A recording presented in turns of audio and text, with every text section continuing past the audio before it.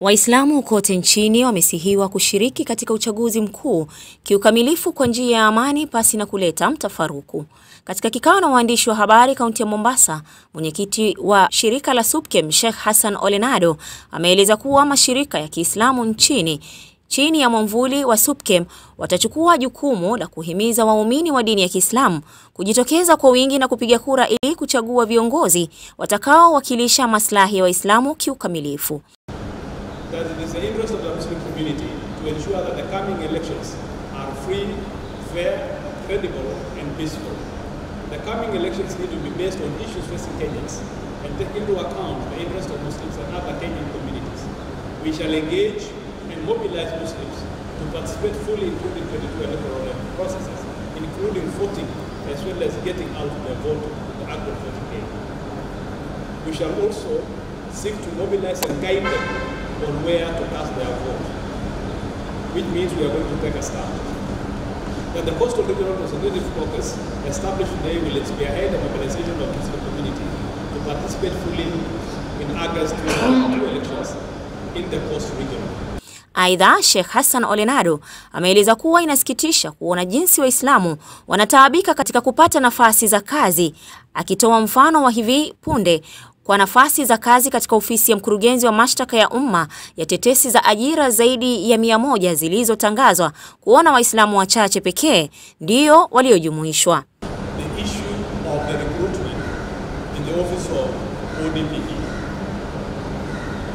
Sisi kama viongozi wa Kiislamu tunashangazwa kwa sababu Waislamu wako na haki wa nchi hii kupata kazi kama kila mwanakenya.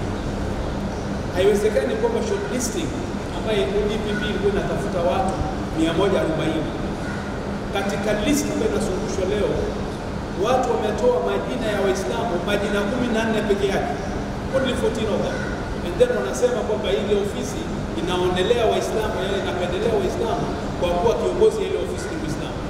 Lakini yule ambaye anayofanya ile propaganda haiwezi kujiuliza kwamba ikiwa watu wanaoandikwa ni 140, what is wrong if you employ 40 people? What's wrong with that? Kwani hawa Waislamu hawana haki kuajiriwa kazi? Kwa upande mwingine, Sheikh Olenado ameonekana kutokubaliana na swala la kutangazwa kwa mufti wa Waislamu lililofanywa hivi majuzi na shirika la Kemnak, huku Olenado akisema hawatambui kamwe mufti huyo na kuwa ni wa shirika hilo wala sio Waislamu wote nchini. Hawajasema ni Waislamu, very clear. Ni wa Kemnak, so we are not Kemnak, we are Supkem. Vilevile Supkem wameeleza kuwa kama viongozi watatangaza msimamo wao wa kumuunga mkono kiongozi katika uchaguzi mkuu ujao, huku wakiweka wazi kuwa hatua hii ni kwa manufaa ya Waislamu na maendeleo hayo, jambo ambalo litawekwa wazi baada ya jopo maalum kutoa uamuzi huo.